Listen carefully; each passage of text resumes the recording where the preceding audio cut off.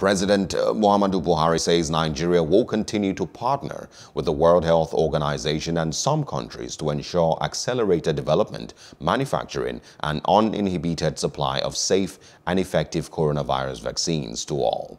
Buhari stated this on Tuesday night while delivering Nigeria's national statement via video link on the first day of the 75th session of the United Nations General Assembly debate.